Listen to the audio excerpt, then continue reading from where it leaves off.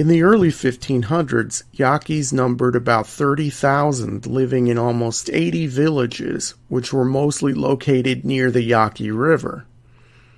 When the first group of Yaquis met the Spanish face-to-face, a tribal elder literally made a line in the sand for the Spanish not to cross and told Guzman to leave the area, refusing him food, water, and shelter.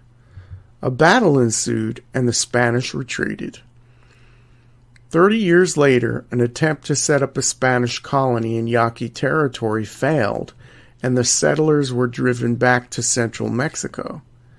In 1608, the Spanish and the Yaquis clashed once again, resulting in 2 disastrous defeats for the Spanish.